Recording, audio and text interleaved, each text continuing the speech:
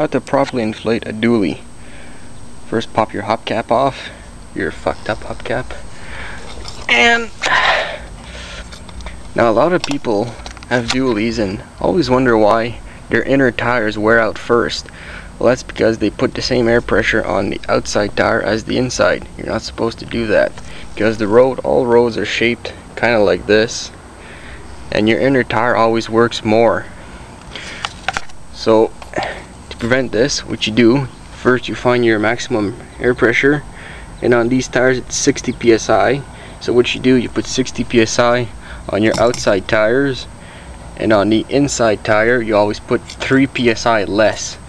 So in this one I got 60 psi, and on the inside one I got 57 psi.